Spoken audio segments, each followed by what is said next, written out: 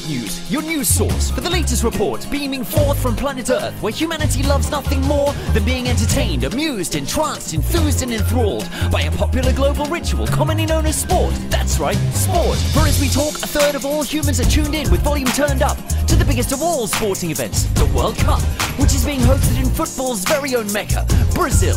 Citizens there must be delighted and thrilled, so join us as we'll cross to Rio to speak to one of the happy people. Oi galera, tudo bem? Tudo ótimo. And you? Não, tudo terrível. Everything terrible? But why? Not enjoying o jogo bonito? Football is beautiful, but there's corrupção here that's evil. Corruption? Tem certeza? When we heard about the World Cup, we said beleza. But from São Paulo and Rio to Fortaleza, the people are in need of educação, saúde, habitação, comida. But instead our taxes are used to feed the piranha FIFA. Hold it right there. They're here! You are under arrest. Ay, caralho!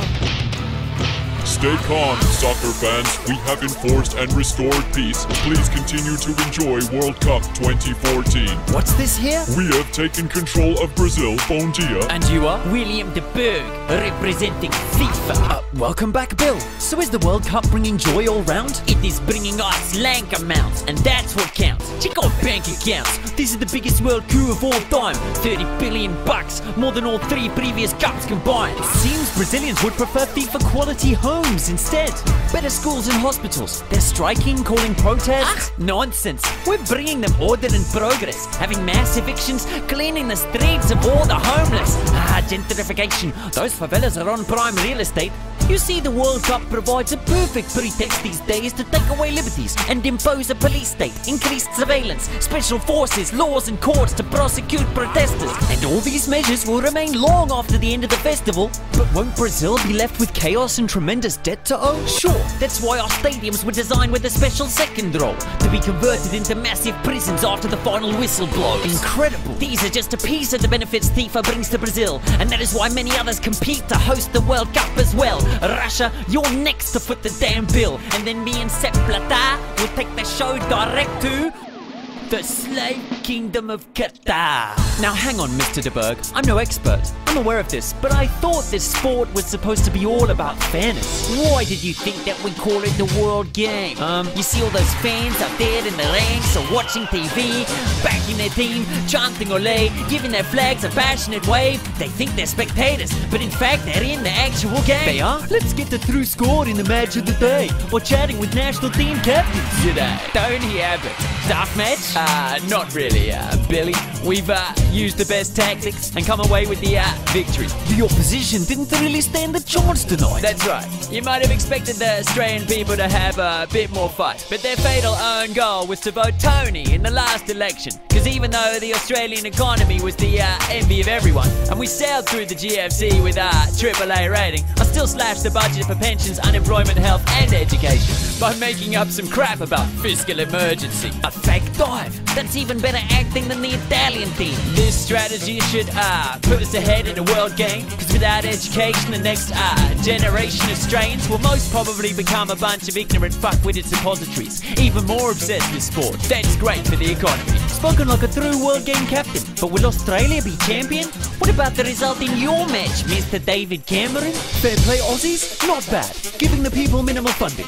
But to really give them a thumping, you need a criminal function. That's what England's got in the form of the elite city of London, whose bankers catalysed the GFC with their corrupt international plundering. But we don't punish them. Instead, we stiff the English people with penalty kicks and impose a rigid round of society-killing austerity hits. Plus, we cornered them with poor diet, poor education and tabloid media images, making those idiots blame their situation on the poor and on immigrants. Excellent game, but now the heavyweights are ready to play. First the USA, acting captain John Terry, Secretary of State. Billy boy, we might suck balls at soccer, but we dominate the league table and beating down our own people. Lethal, what's your game plan procedure? We seek to outmaneuver them in every position we take up. In defense, we use illegal homeland surveillance of data. In the midfield, we possess the best strikers in propaganda. They've even managed to convince folks that Snowden's a traitor. Heck, we've scored so many goals against Americans. The other teams are scrambling to imitate us, but they barely can. Don't speak too soon, John. There are some strong players in this game, like last tournament's reigning champions, Spain. Hola,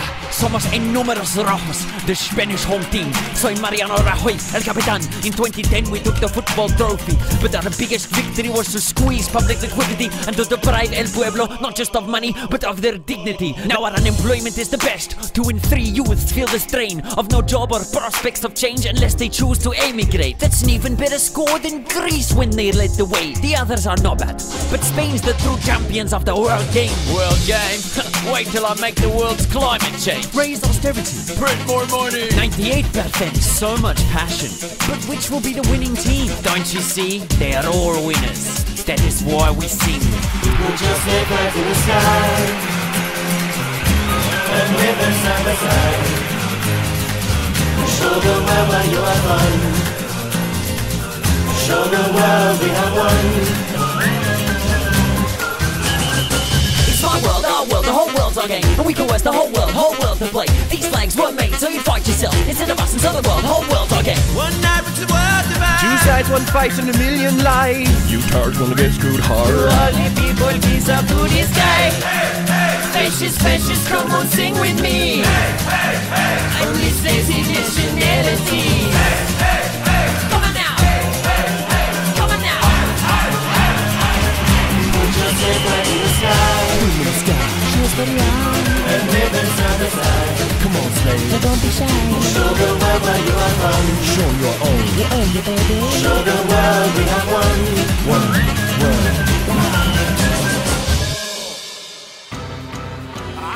Well, viewers, our coverage of the World Coup is finishing.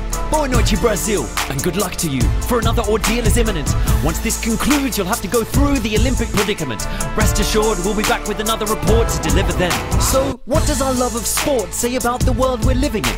Perhaps we crave its ideals of fairness, its level playing fields, its respect for the law's limits, the fact that the rules are legitimate, and, unlike in life, clearly written and known to all participants. If we played by those principles, not just in the stadium, but day to day in our courtrooms, boardrooms, and government chambers, it would truly be a game changer on the actual world stage.